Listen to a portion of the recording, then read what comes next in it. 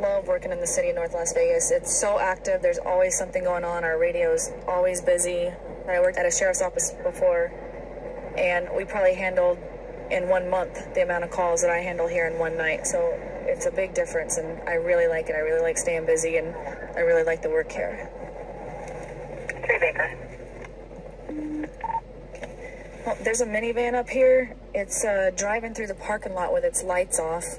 He's not really driving the normal way of traffic. We're gonna go see if we can catch up with him, see what he's doing.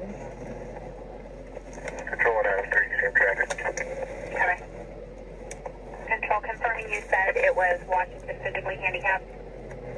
Affirm. Copy, I'll be 47 with that at Cheyenne. Okay. Stay in the car. Stay in the car.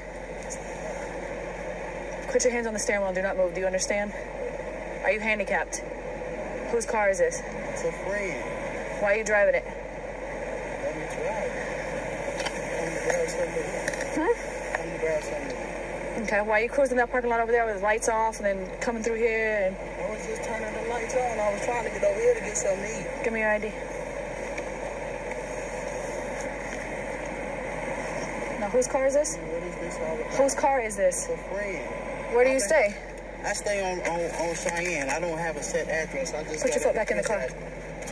I just got out of prison. For what? Keep your hands on the steering wheel. I just got out of prison. For what?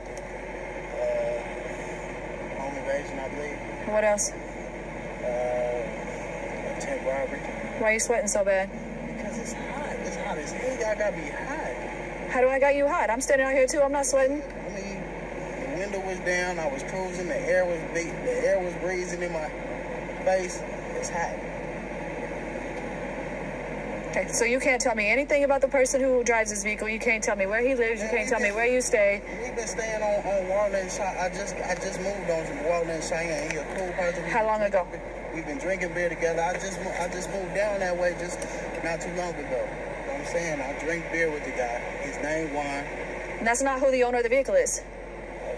Face that way, but stay in the car. Put your hands behind your back. Give me your other hand. Do not get out of the car. Give me your other hand.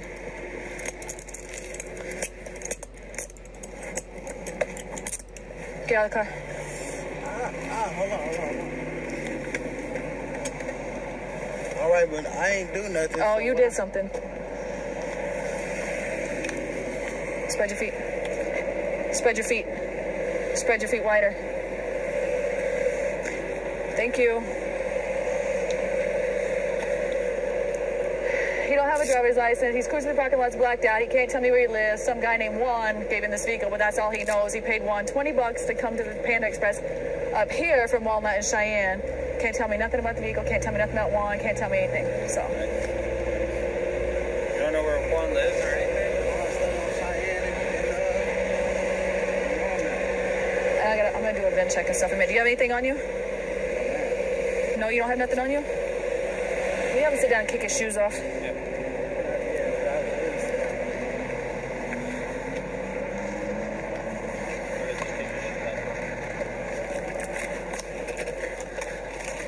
Oh, and look here. He was probably going to do a robbery. He's got priors for robbery.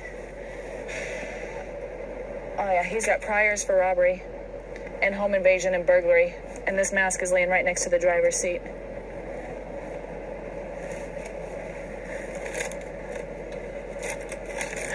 Oh, 413.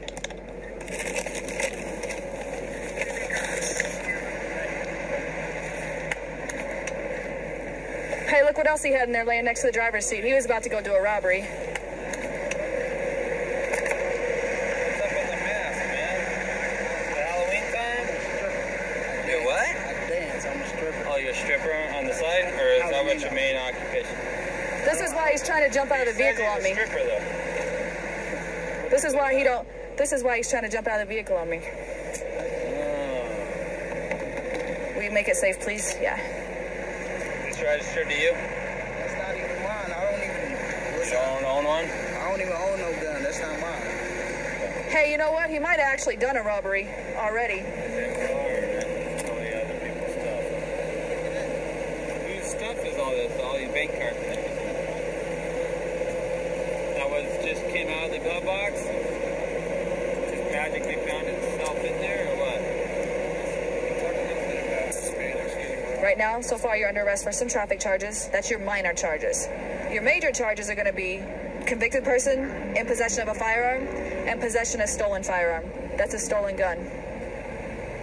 So right now, you're going down for at least 2 felonies. If I can find out who the owner of this is, and if they say that you stole this vehicle, you might be getting some robbery charges added on. I don't know. We're going to have to see what happens then. You're going to be going to jail now.